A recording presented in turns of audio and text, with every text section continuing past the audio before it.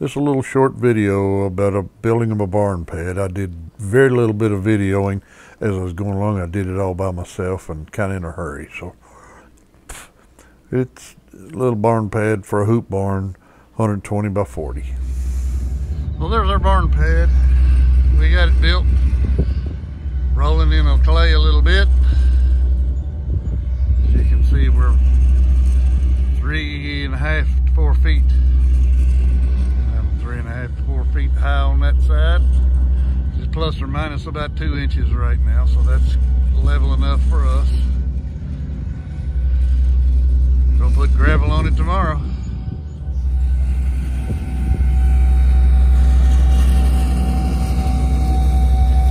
There's about the 3.5, 4 feet down there. It's quite a bit. Pretty good pad. There it is, ready to build a barn on. We'll come back when they build the barn and finish grading it around it. One putting the final rolling on the gravel. We put 250 ton crushed stone base on there, roll it in. That ought to make him a nice surface. This little roller is an old roller I've had for about 15, 20 years. Bought it used out of the rental fleet. But it served me pretty well. We've had to fix it up quite a bit. Of course, as a vibratory roller, it self-destructs, so it shakes itself apart. But we don't use it much, but it does all right for us. And as far as I'm concerned, compaction is one of the main keys to having a good surface on a barn pad, a road, anything like that. You can put gravel on it and get by with a lot less, but compaction is key.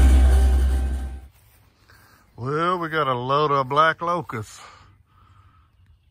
One's loaded while I went elsewhere. We got a few more to go. I just hated it. It makes good firewood. I've never sawed any locusts on the sawmill, but we may saw one just to see what it looks like. But it's hard as a brick. But it does make good firewood.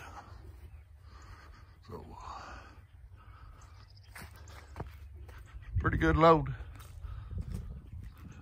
See if we can go get it unloaded. Well, I've never shown us loading anything on this tilt back trailer. So I got the opportunity. We'll watch one load.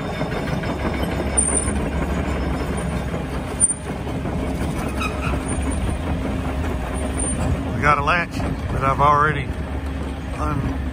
unlatched.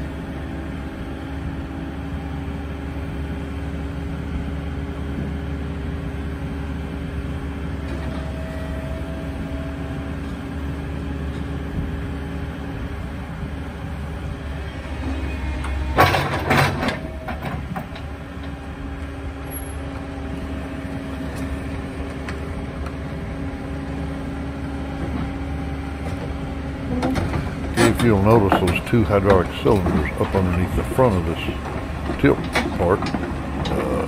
They're not plumbed to anything, but I think they pass oil back and forth between each one of them. But it's just a dampener, is all it is. It dampens so it doesn't fall over real fast. Just like a shock absorber, basically, is all it does. Like that. And there you go. Weight distributed right, tilt it over.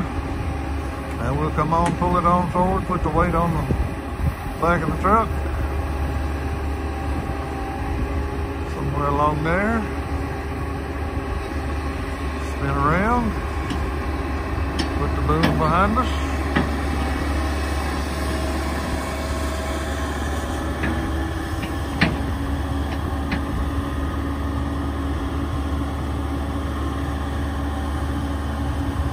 Ready to latch it down.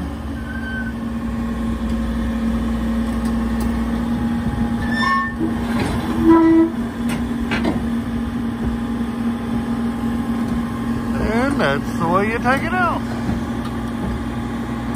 We load dozers, backhoe, tractors. A few things doesn't work real good with, but 90% working just fine. then when you get through and you don't have a machine, you walk right up here. It's basically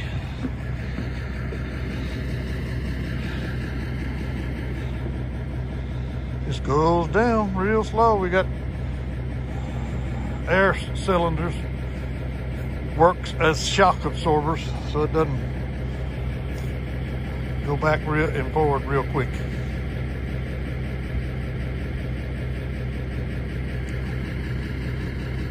There you go.